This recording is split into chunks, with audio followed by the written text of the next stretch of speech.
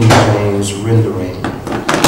I waited patiently for the Lord, and he inclined unto me and heard my cry. He brought me up also out of a horrible pit, out of the miry clay, and set my feet upon a rock, and established my goings. He hath put a new song in my mouth, even praise unto our God. Many shall see it and fear and shall trust in the Lord. God bless you. You may be seated in the presence of God. Thank you, ushers. You may be relieved of your posts. My brothers and sisters,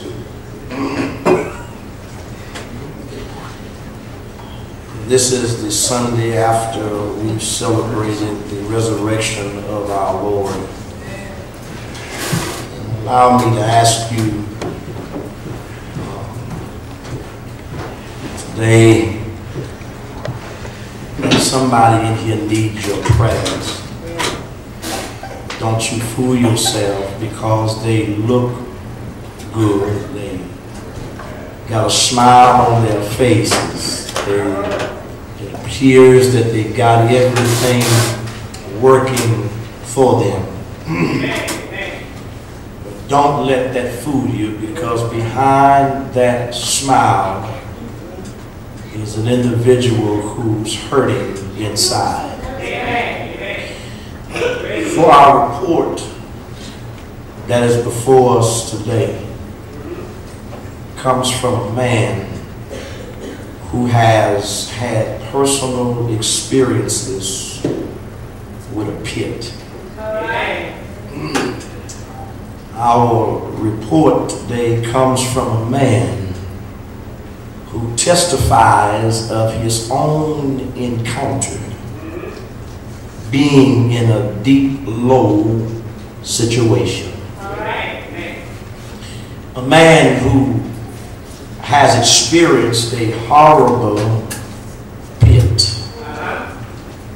But nevertheless, the good news to report is today, for those of you who are experiencing your pits,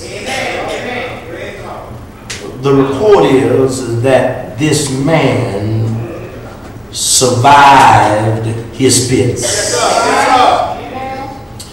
And not only did he survive his pits, but he lived long enough to give us his testimony. And I would today that every heart would look at somebody beside you. Come on, look at them. And tell them today, I'm coming out of this pit. That's what I want to talk about today. I'm coming out of this pit. And if the army of Christ here, there, are gathered, I would that you repeat our thought after us one more time. I'm coming out of this pit. Are y'all up in here today? Somebody in here that's desperate enough, you're ready to get out of your pit. Repeat that thought after me if you would. I'm coming out of this pit. Now give the Lord a hand praise for what he's about to tell. Allow me to begin today by saying that it is a known fact that during the course of life, you and I will experience some things that the writer here refers to as pits. Now, I've already lived long enough to experience in various forms and in various fashions some of my own encounters with pits. There are many of you like myself gathered here today who have had in a very personal way your own experiences with some of the low places of life. Some of the painful experiences of life, and yes, some of you here know all but too well about being in life's pits. Brothers and sisters, the record here informs us that this 40th number of Psalm was written or composed, if you will, by David. Yeah, Jesse's boy. This 40th number of Psalm is in fact a psalm of David. David wrote this psalm, and he wrote it based upon his own experiences.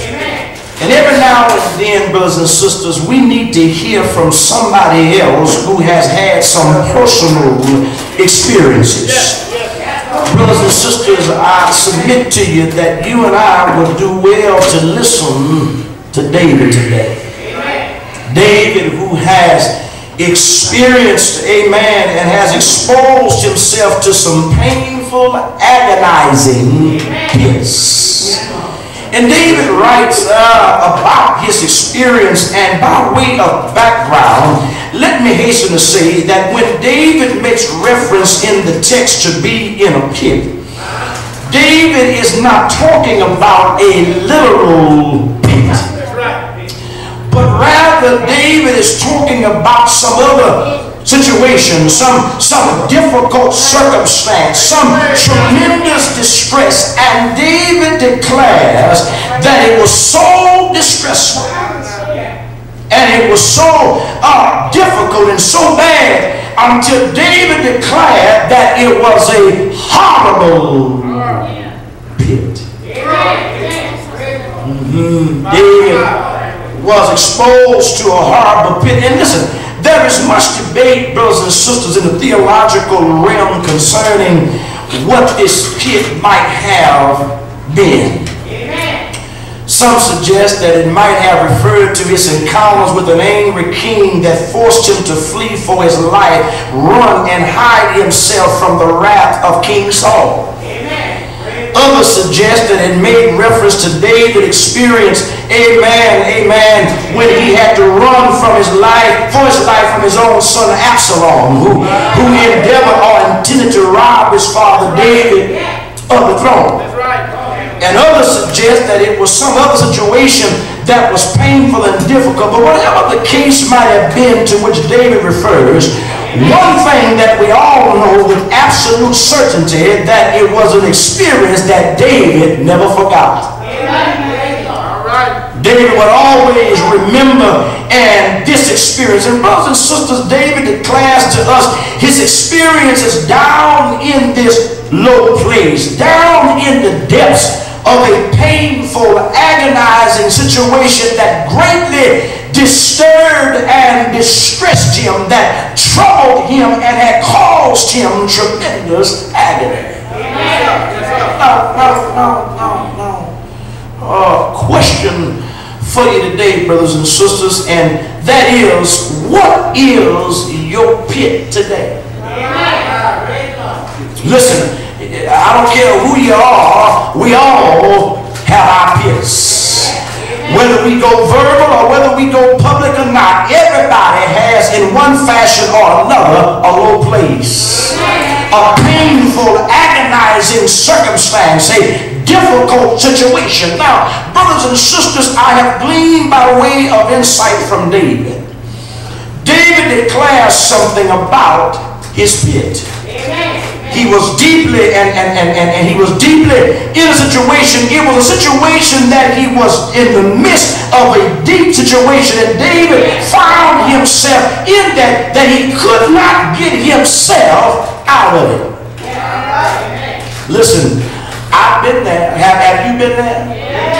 Have you been in situations to where you've tried to get yourself out and look like nothing was happening to assist you to get out? Am I talking to somebody in here?